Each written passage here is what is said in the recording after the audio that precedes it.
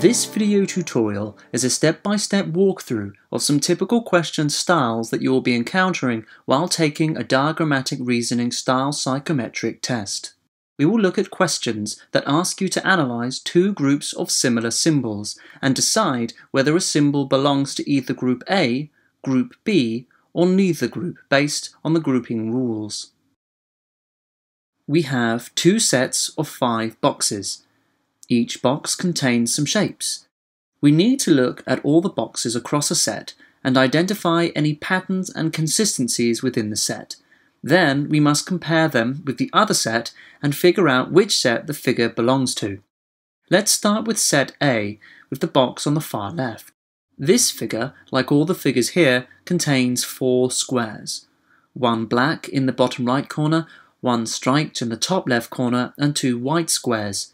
The next figure contains 1 black in the top left corner, 1 striped in the bottom left, and 2 white squares. Continuing along the set, it appears as if the location of the striped white and black squares is hard to determine. There may indeed be no pattern. However, there is clearly a consistency. Each figure has 1 black square, 1 striped, and 2 white. Let's now look at set B, with the box on the far left. We can see the 1 black square in the top right corner, though there are 2 striped squares and only 1 white. Looking on to the next figure, the same rings true with only 1 black and 1 white square with 2 striped.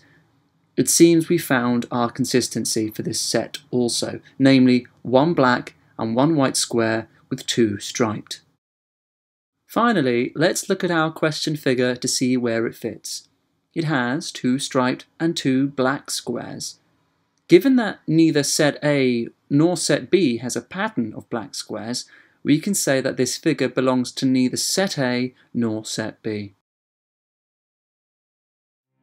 Thank you for watching this video tutorial. We hope it's been helpful. Best of luck with your test practicing here at Assessment Day.